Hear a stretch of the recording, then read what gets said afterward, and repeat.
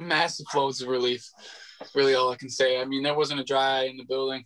Trevor Payne talking about the moment he heard the words "not guilty" 12 times. Just grabbed my attorney's hand as hard as I could. A jury found the 22-year-old not guilty on all of the counts he was charged with following a shooting more than a year and a half ago.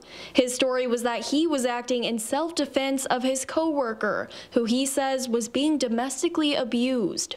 His story never changed for 19 months. Payne bonded out 6 days following his arrest, but has been on a GPS tether for all 19 months. For all of that time, his future was uncertain. Life can change in the blink of an eye.